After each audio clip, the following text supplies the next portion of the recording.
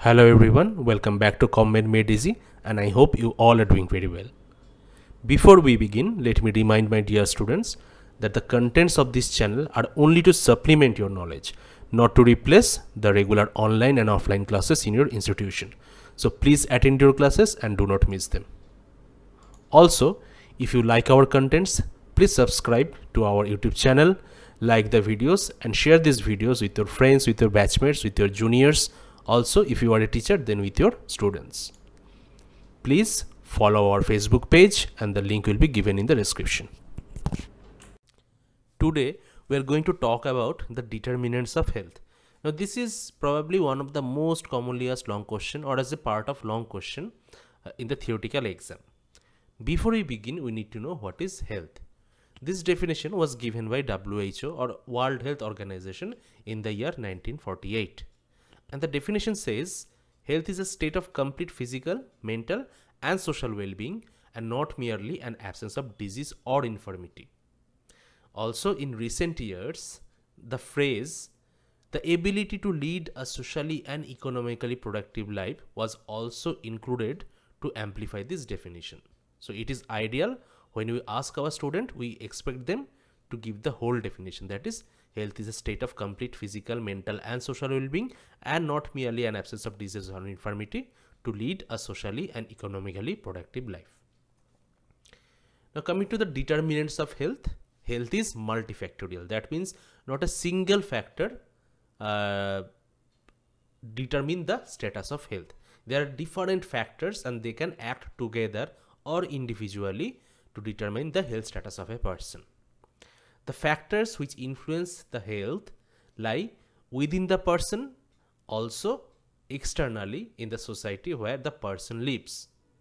The factors interact and this interaction can sometimes be health promoting. That means that can improve the health status or can also be deleterious. That means it can degrade or can worsen the health status. Probably many of you have seen this image which is given in the book of Park or any standard textbook. The images are more or less quite same or quite similar.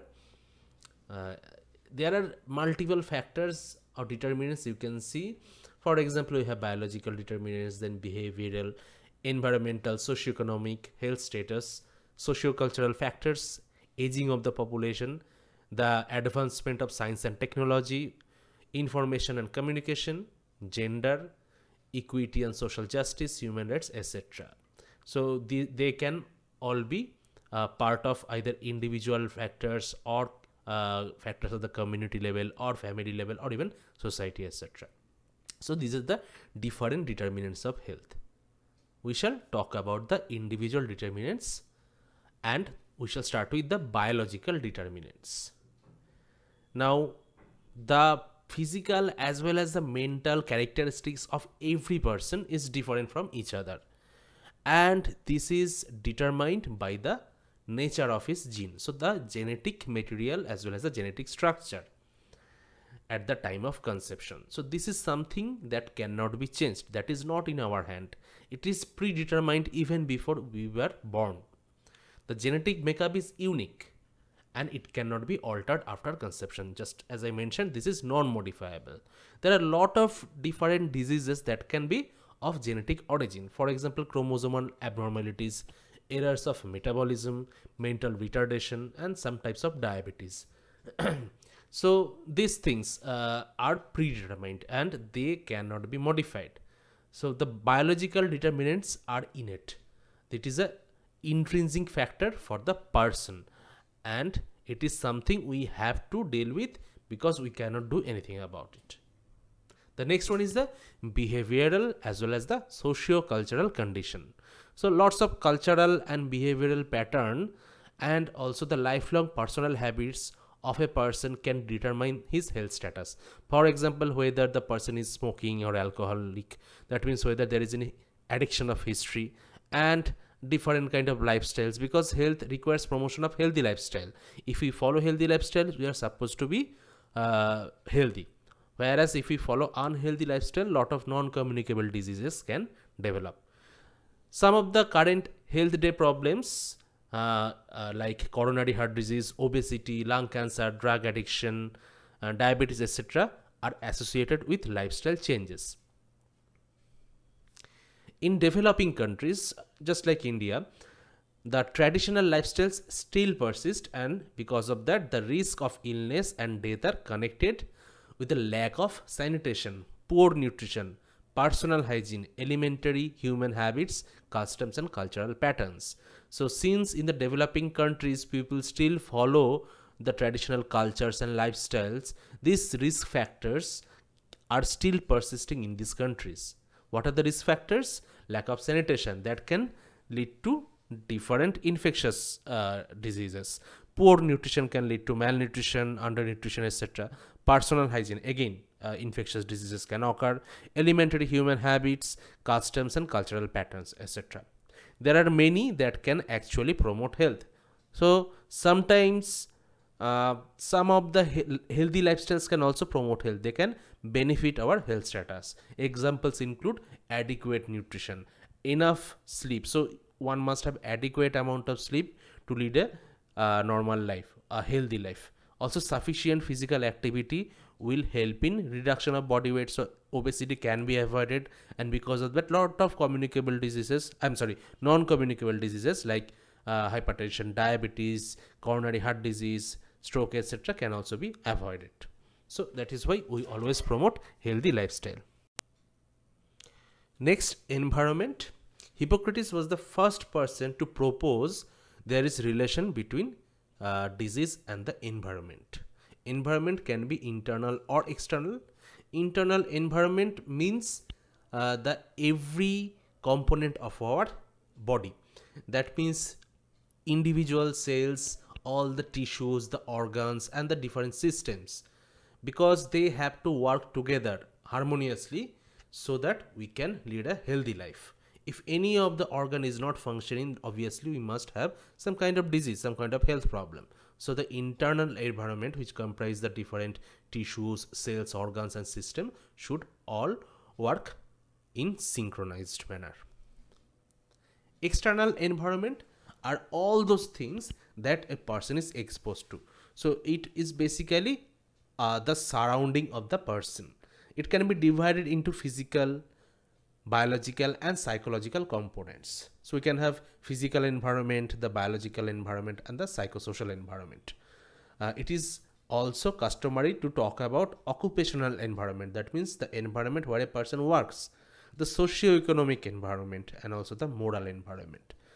The environmental factors range from housing, water supply, psychosocial stress, family structure through the social and economic support system, to the organization of health and social welfare services in the community.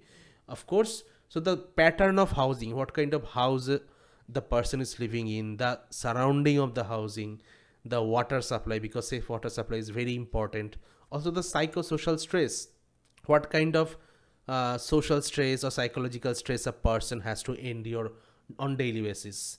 And there are different social and economic support system existing in the community, and also different social welfare services are present. So all these things will also determine the status of the external environment for the person. Next is socio-economic condition. Let us talk about the economic status first.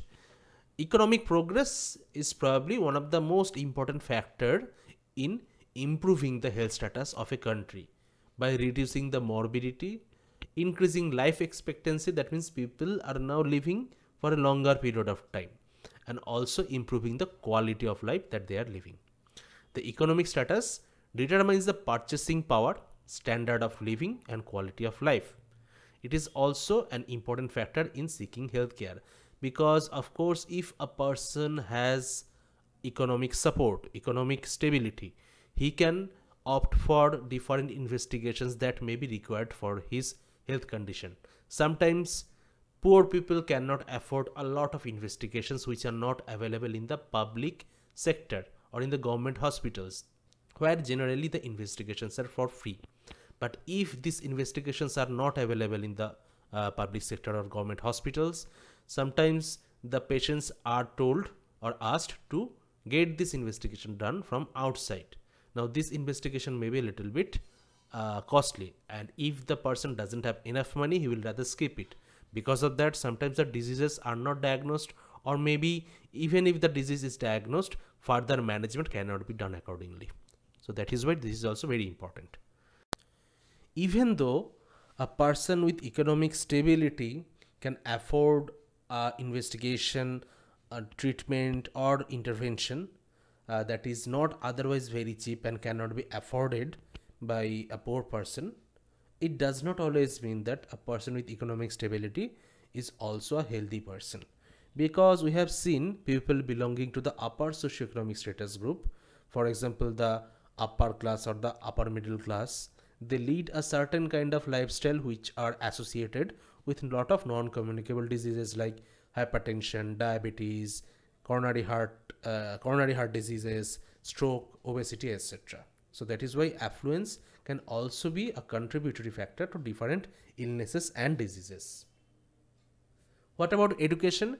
If we look at the map, the world map or map of world, and see all those countries having high rate of illiteracy, they are also the same countries having high rate of poverty, high rate of malnutrition, ill health, and also high death rates in the infant and the children. So we can say that the level of education or educational status is also somehow related to the status of the health for that country. What about occupation? It has been seen that people who are unemployed show higher rate of ill health and death. Also, if someone loses his job, that means he loses his income as well as his status. That can lead to some psychological and social stress. So the mental health can also be affected. Otherwise, employment in productive work promotes health. So that is why occupation is also important, as it ensures the economic stability. What about political system? A country's political system is a big contributory factor to the health status of the same country. Often the main barriers to implement different health technologies are not technical but rather political. There are certain decisions to be made, for example, the resource allocation, the manpower policy, choice of technology, and the degree to which health services are made available and accessible to different segments of the society, and these decisions are to be taken by the political system, and it depends on their political will. So this is why it is very important that there is full support or full cooperation from the political system of the country for easily available and accessible different health services for all group of people in the same country. What about health services? What is the purpose of health service? It is to provide services that will help to improve the health status of the population.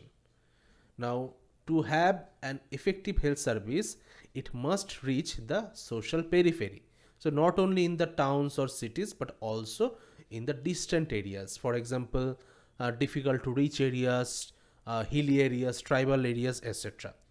Equitably distributed, so that means everyone should get access to the services, accessible at a cost that a country and community can afford. So it cannot be very costly. It should be at a price that everyone can afford and socially acceptable. So these are basically the different characteristics of primary healthcare that we shall discuss in our future video someday.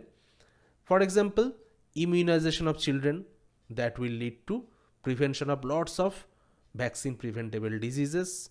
Provision of safe water can lead to reduction in the number of waterborne diseases. Care of the pregnant women and children can help in reducing the maternal as well as the newborn death in a country. So all these health services should be available. What about aging of the population? Aging means two things. If a population is aging, that means now there are a lot of old age people. That means the health system of that country is good. It can diagnose the disease early and it can also cure it. That is why people are they are living for a longer period of time, and more people are coming to the age group of the elderly people. So that means there is less number of death in the earlier age. So that shows that the healthcare system is good in that particular population. Also, when there is aging, it comes with lot of diseases, the chronic diseases and the different disabilities, which are obviously because of the aging process itself. So there can be a lot of health issues as well as mental problems that is quite natural for the aging people. What about gender? First of all, we can have some gender specific diseases. That means certain disease which occur in one gender only. Like we can have cervical cancer in females only, whereas prostate cancer in males only. Sometimes there are some diseases which can occur in both genders, but more commonly in one gender.